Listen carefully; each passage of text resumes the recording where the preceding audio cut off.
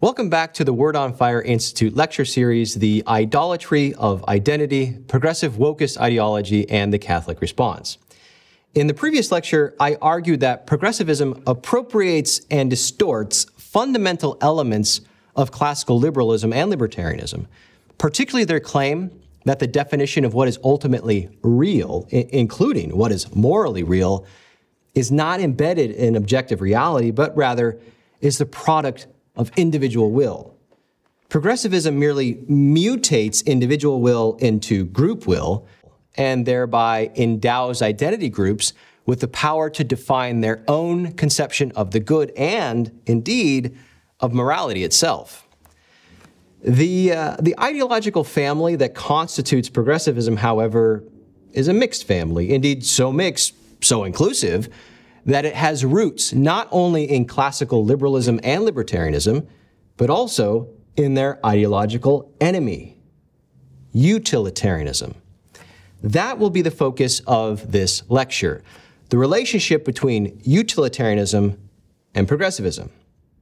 Now, there are two features of utilitarianism that progressivism appropriates. One, a consequentialist emphasis on securing the good of the group, even if it must sacrifice individual group members to do so. And two, a conceptualization of virtue that takes the form of public demonstrations of morality intended to communicate that group members and allies are the right kind of people with the right kind of feelings, a performance commonly called virtue signaling. To understand these utilitarian elements within progressivism, it is important first to dig a little deeper into how progressives define the meaning of community. In order to define a community as a community, progressivism typically appeals to some observable and shared characteristic that also has cultural and political potency.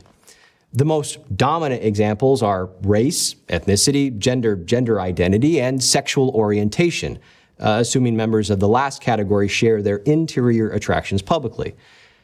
Yet there is an important caveat to this. These categories and the criteria for membership are not definitionally fixed and do not include all possible permutations of sub-identities within each category. For example, as noted in the previous lecture, sexual orientation can mean different things according to different subgroups within the LGBTQIA+ community.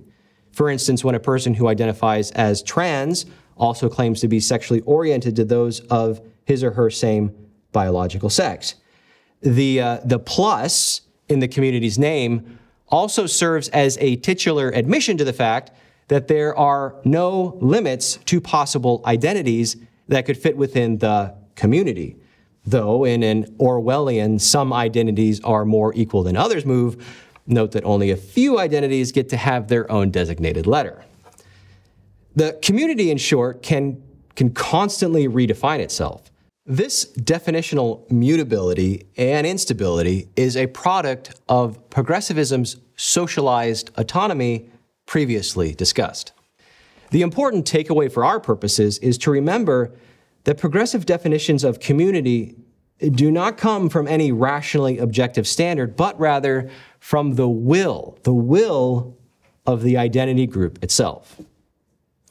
However progressivism settles the definitional question of communal identity, it is crucial to highlight that it tends not to view all members within a community as deserving of equal moral regard. Rather, and this is where progressivism first draws on utilitarianism, its operating principle is to seek the greatest good for the greatest number of the identity group, which can, if necessary, exclude the good of individuals from within the same group.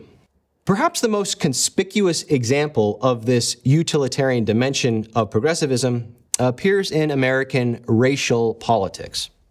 In a recent recall election in the state of California, for example, Black attorney, author, political pundit, and widely listened to radio talk show host Larry Elder challenged the white governor of California, Gavin Newsom, who, in addition to serving as governor, owns a winery in the Tony Napa Valley. Larry Elder grew up in a poor neighborhood. Gavin Newsom did not. Larry Elder experienced overt racial discrimination during his life, including during his campaign. A white woman in a gorilla mask threw an egg at Elder while he was walking in public. Gavin Newsom did not. Gavin Newsom had the support of most of the white business elite in California and throughout the United States. Larry Elder did not. Now, using progressive logic, this matchup should have been a no-brainer. A marginalized black man from South Central Los Angeles versus a privileged white man from an elite fourth-generation San Francisco family. Could the right way for progressives to vote in this election be any clearer? Something interesting happened on the way to the ballot box, however. Progressives not only attacked Larry Elder on ideological grounds, which of course is fair game, they attacked him on racial grounds.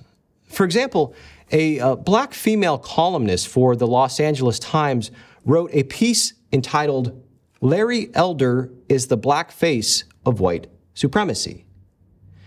Now, consider the meaning of this title. It is directly implying that Elder is either a bad person because he supports white supremacy, though he is an African-American man, or that he is so dumb and incapable of formulating his own point of view that he can be manipulated to embrace positions that go directly against his self-interest as a black man.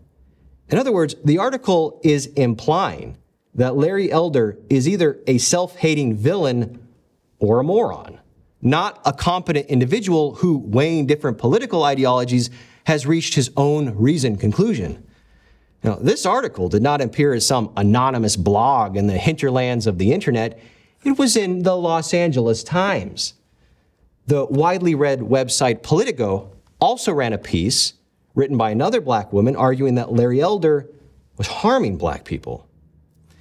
You see, this tendency to attack members of racial groups that do not toe the progressive ideological line has certainly not been limited to Elder. Other nationally recognized African Americans who have also been criticized for their views on race include intellectual and author Thomas Sowell, political commentator Candace Owens, sports and culture journalist Jason Whitlock, Supreme Court Justice Clarence Thomas, former Secretary of State Condoleezza Rice, and politicians Winsome Sears, Alan Keyes, Herman Cain, and Ben Carson, among many, many others. What unites these and many other examples is that progressive racial politics includes these individuals as belonging to the black community only until they say or do something with which the community disagrees, at which point they are jettisoned in the name of the community. This willingness to sacrifice members of the group is typical of the utilitarian calculation of aggregate well-being.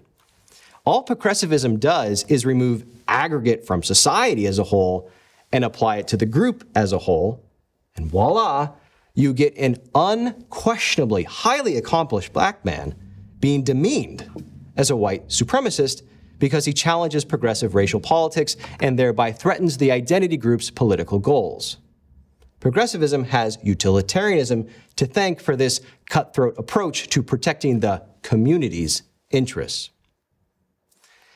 The second feature of utilitarianism detectable in progressivism is the construal of morality in terms of a feelings-based virtue. Unlike classical liberalism and libertarianism, which typically locate their foundational principles in the operations of human reason as it relates to autonomous decision-making, utilitarianism emerges from empiricist epistemologies, which means it derives all its moral principles from what can be observed in the physical world. And according to the classic empiricist utilitarian David Hume, the only morally relevant physically observable principle that guides human conduct is what Hume calls universal benevolence. Universal benevolence is a positive feeling, and that's the key word to emphasize here, feeling, that he claims all humans have for their fellow human beings' well-being. This benevolent feeling, in turn, establishes the standard, the sole standard, by which we are to make moral judgments as individuals and societies. Those actions which have the consequence of producing the greatest feelings of benevolence for the greatest number of people are, for Hume, what makes you virtuous in the eyes of others. Virtue, in other words, it's sheerly a product of human feeling, which means only those who have the right kinds of feelings for others, and crucially, publicly display that they have the right kinds of feelings for others, can earn the title of being a good person in society. Progressivism adopts this basic insight about the origins of morality, that it is located in publicly displayed feeling, not individual rationality.